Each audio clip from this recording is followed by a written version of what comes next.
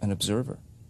And at a certain point, something bizarre happens, and you're not able to observe in public anymore because everyone is observing you. So that's a little bit, that's kind of a danger.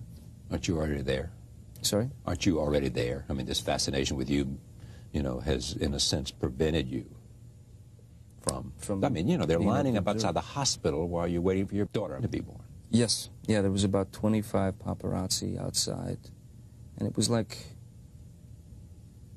you know, it's like remora fish, you know, these bloodsuckers. I just couldn't believe it.